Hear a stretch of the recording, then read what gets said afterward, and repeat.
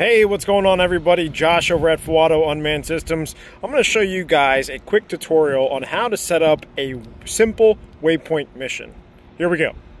Alright, so first things first, we got our drone powered on and it's in position mode, and it is also in position. There are no obstacles around the drone, and nobody is around it when it's taking off. We'll go ahead and head on to the controller, where we can go ahead and set up our mission. The first thing we're going to do is we're going to tap on fly, and it's going to bring us to our mission setup page. For this example, we're just going to be doing a simple waypoint mission. So we're going to click on blank. Once we click on blank, we'll see a map of where the aircraft is. Keep in mind, you may need an internet connection in order for the maps to load properly. The first thing that we need to do in order to create our waypoint mission is we need to set our takeoff point, which is going to be the red arrow, which is our aircraft. We're going to hit takeoff, and that's going to put a little T right on the red arrow, okay? And now that is our takeoff point. Next, we'll go ahead and set our waypoints. So we're going to go ahead and set one waypoint. We're going to click on the waypoint option, and we're going to set our waypoints. Before we do that, let's change our altitude. We don't need to go too high since this is just an example, so we're going to set ours to 60 feet. Check. And now the aircraft, when it takes off, will go to 60 feet and start the mission. We're going to go ahead and set our first waypoint here. We're going to set another waypoint here, a fourth one, and a fifth one. Now, let's say on the fourth waypoint, I want the aircraft to hold its position.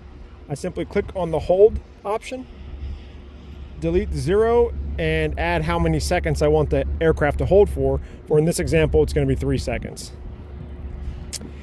I'm pretty happy with this waypoint mission, so I'm going to go ahead and tell the aircraft to return to home when it's on the last waypoint. I'm going to hit the return button, which is right here, and it's going to set an arrow back to the takeoff location. If I need to change any of the parameters in the waypoints, I can do so by clicking on the right side of the screen and selecting the waypoint or the takeoff point. I'm happy with my mission. Everything looks good, so I'm going to go ahead and hit upload.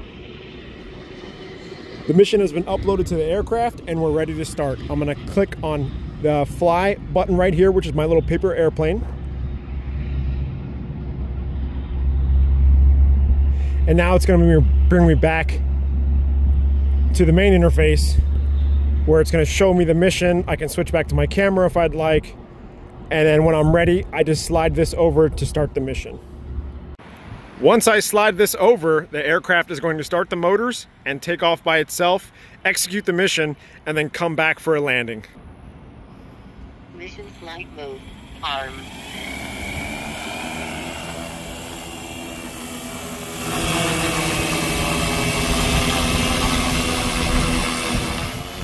It's going to go up to the 60-foot altitude that I set in the mission, and then it's going to head on to the first waypoint. The aircraft's going to come in for landing, touch down by itself, and shut the motors off. Mission flight mode. Once it's done, it's going to prompt us on the screen. The prompt on the screen will say, flight plan complete. Do I want to remove the plan from the vehicle or leave the plan? I'll leave the plan if I want to use this mission again later, but for today, I'm going to go ahead and remove the plan, and that'll delete the mission from my system. That's it. It's that simple. Let us know if you have any questions.